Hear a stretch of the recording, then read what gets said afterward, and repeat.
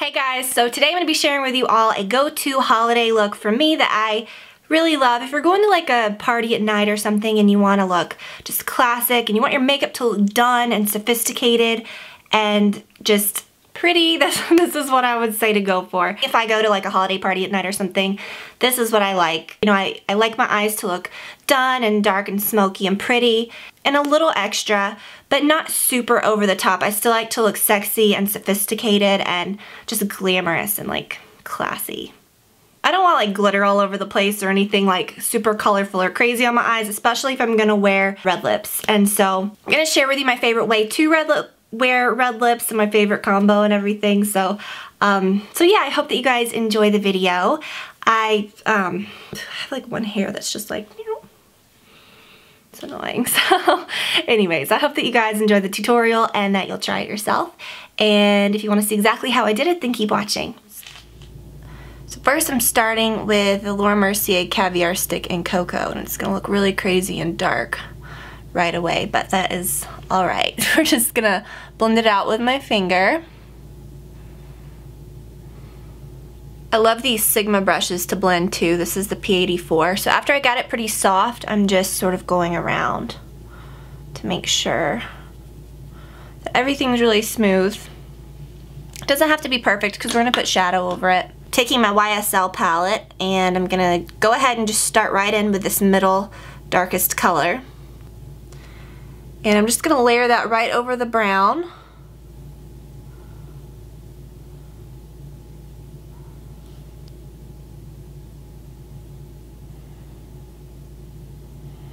I'm going to take a little of the same color on a pencil brush and just get it right up underneath my lower lash line.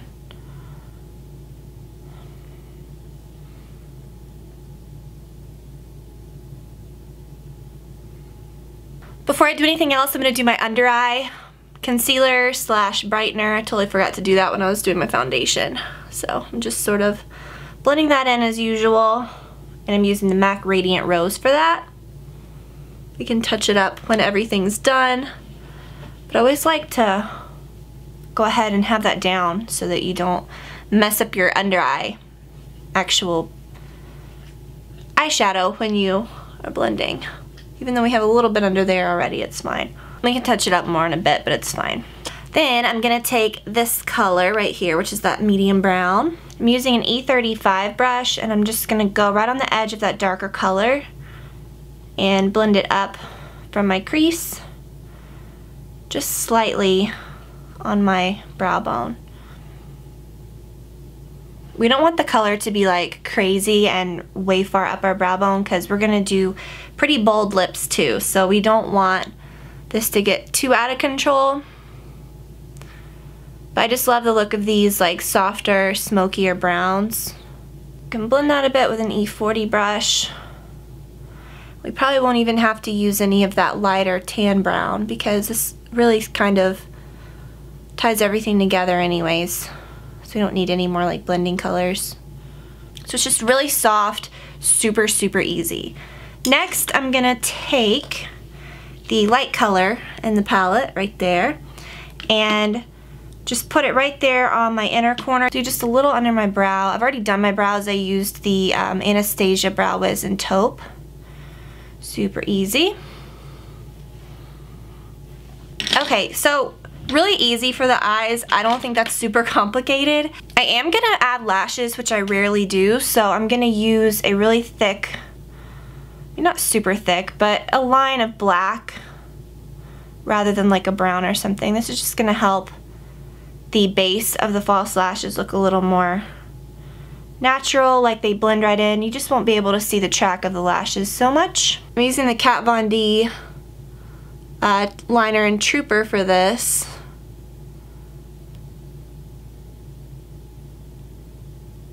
So before I apply lashes, I always do my mascara, and I'm using the YSL Baby Doll mascara. I have a little sample of it.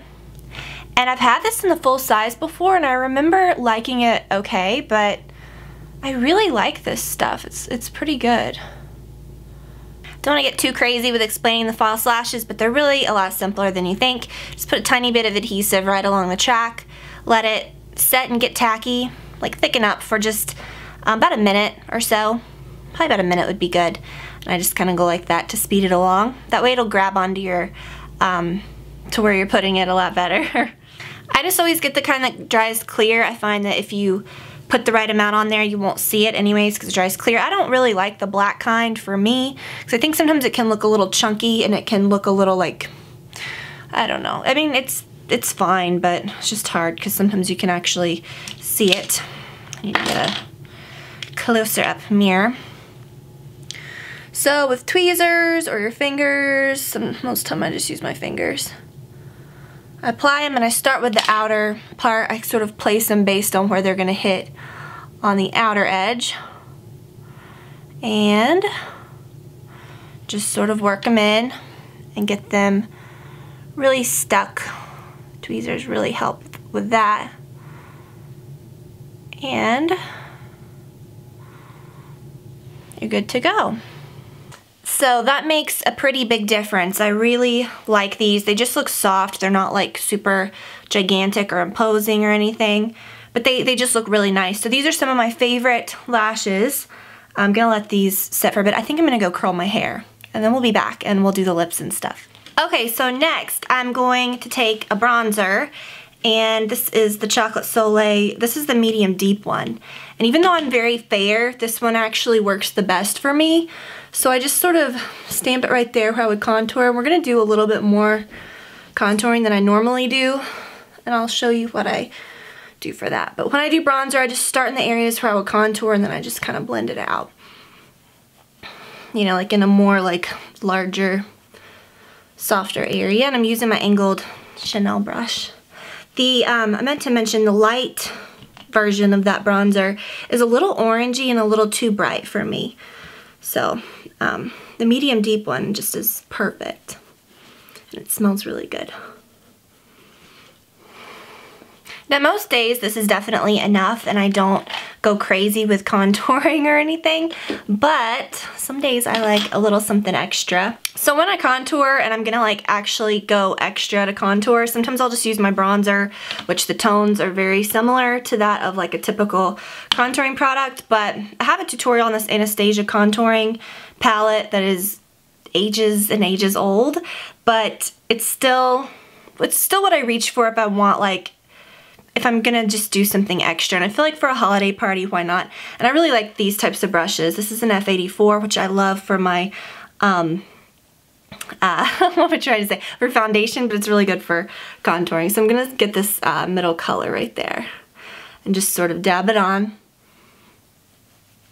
And then go right into my cheekbones.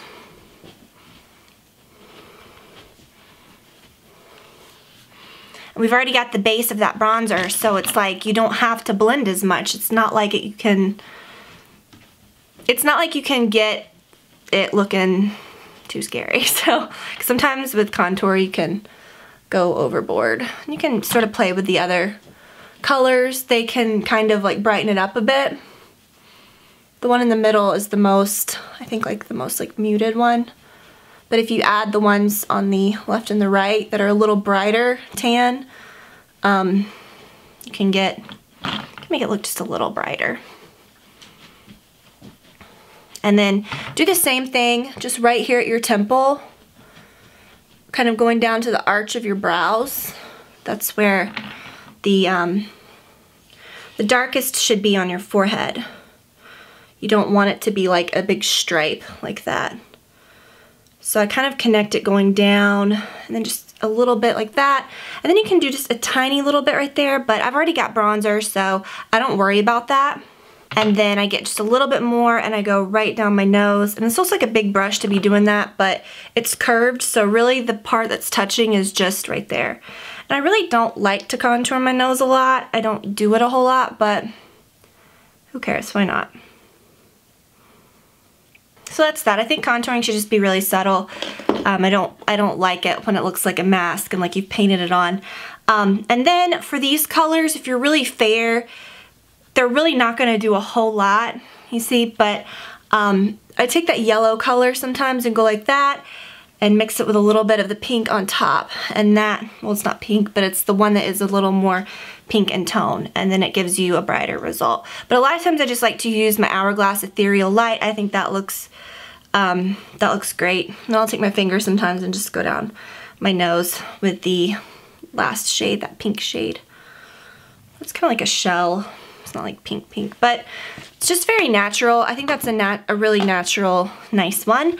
And then I take like a duo fiber brush, and you can go into this color right here, which has the a bit of shimmer to it. I just sort of put it right there on my cheekbones. And the Laura Mercier Secret Matte Brightening Powder is another one that I use. Is that what it's called? The Matte Radiance looks like this. That one actually works better.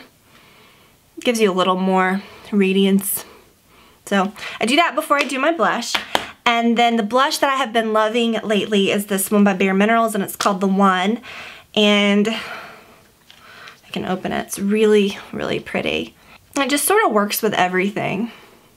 And then for my lips, I was kind of going back and forth between Dubonnet or Dubonnet, however you want to pronounce it, and MAC Red. But I think I'm just going to go all out and do red because I don't really wear bright red a lot. So I've got to get my red lip liner. So when I'm doing a red lip, I find that I like to do something a little different rather than using like a red pencil or a darker pencil. I think sometimes it's prettier if you use a pencil that's a little brighter. And this one is very like neon and bright, and it's called Ablaze. And it's sort of like a really bright corally color, like a corally pink.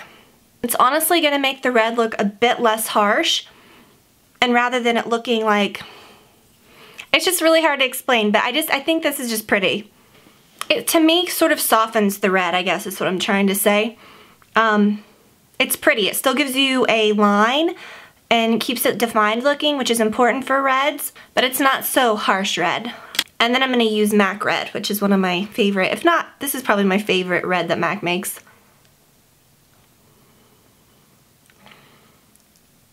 And I'm not going to like paint it on like crazy.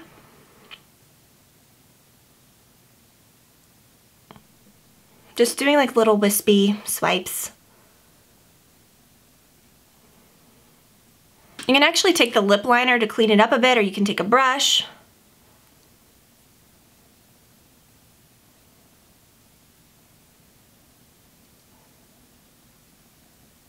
But you shouldn't really have to do a whole lot of that. It's just really pretty and holiday-ish, and I love red lips.